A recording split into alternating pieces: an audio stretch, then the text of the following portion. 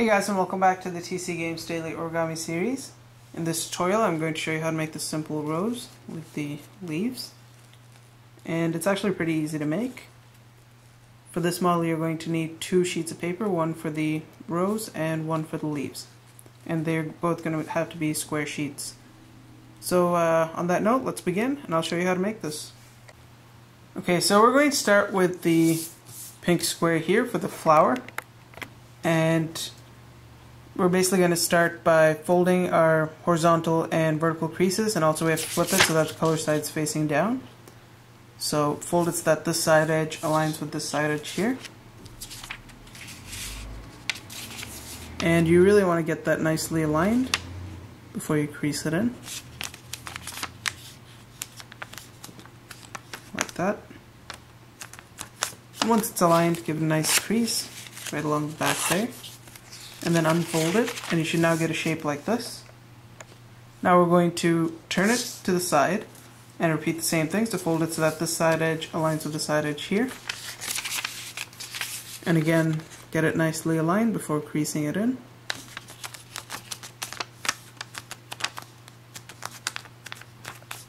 And then just give it a nice crease.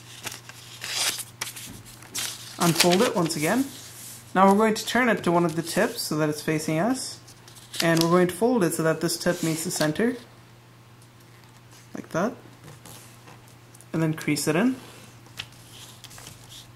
And you want to do the same thing on this side, so just fold it to the center, crease it in. Repeat the same step on the third flap here, crease it. And finally do it on this side.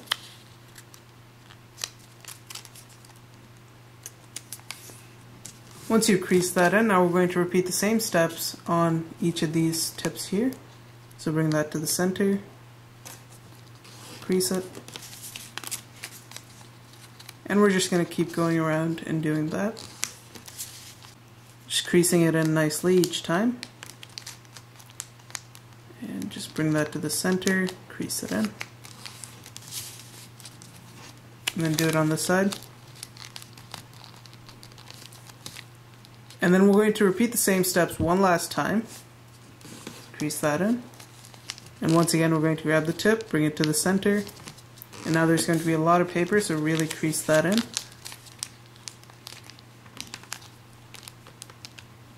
Just like this. You do it on the other two sides as well.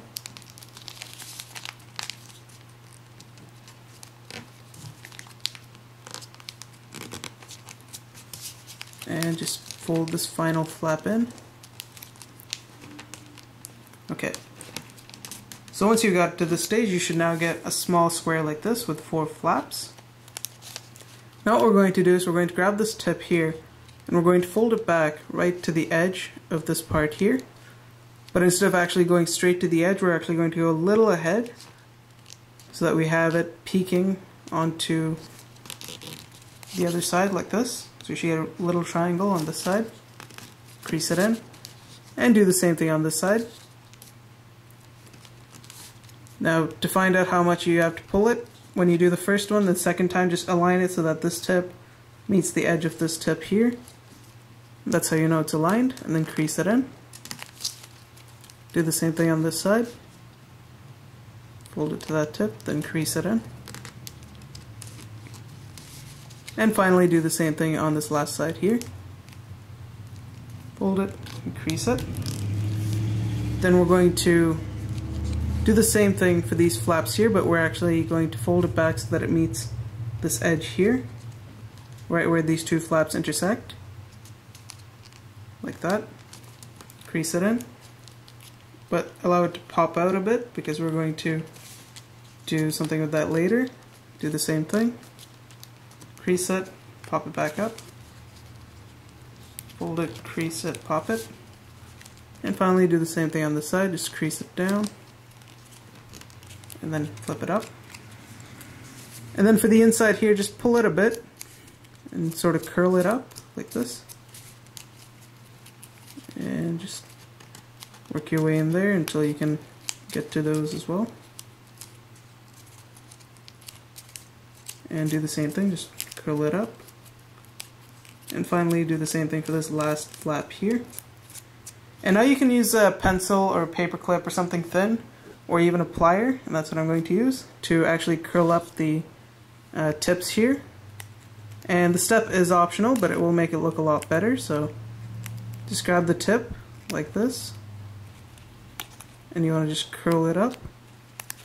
You might want to do it a few times until you get it looking really nice. And I think the center one is probably the hardest, just because it's the smallest one. And as you go outside to the outer tips, it should be a lot easier. So like this, for example, it should just curl really nicely all the way to the end, like this. And I'm just going to go ahead and curl all these, and I'll be back in a second.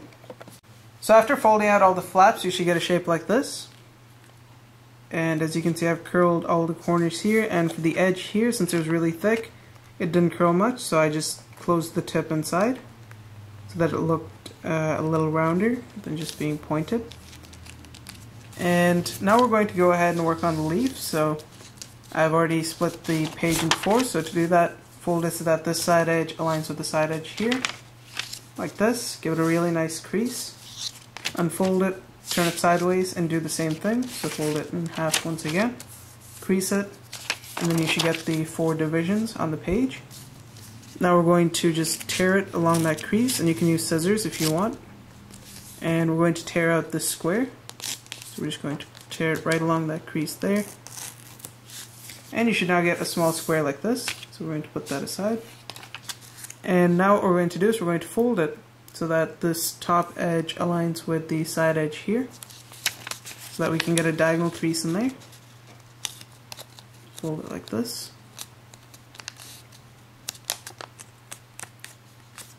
And then crease it in. Now unfold it. Now we're going to fold it so that the side corners here fold into the center. So even if you ended up ripping a bit of the corners while tearing it, no worries, because it's going to hide in there. And just fold that in. Crease it in. Just like that. And do the same thing on this side, so fold it to the center. And you should get a kite base at this point. Now do the same thing with the corners on this side. Just fold that to the center. And then fold this side to the center as well. And now what we're going to do is we're basically going to fold it so that this top edge here aligns with the bottom edge down here. So we're just going to fold it in half this way. Crease it in. And you should end up with a shape like this. Now we're going to fold it so that we get a crease that goes somewhere from around this tip here to about the end of the crease that runs from this edge all the way down here. So when we fold that down, we should get a shape like this. And now you can take a bit of glue and put the glue on there, and then you can just rest the rose on top. And once you glue it into place, you should get a nice rose with the leaves on there as well. So thanks for watching, guys. If you liked the video, don't forget to rate and subscribe, and I'll see you next time.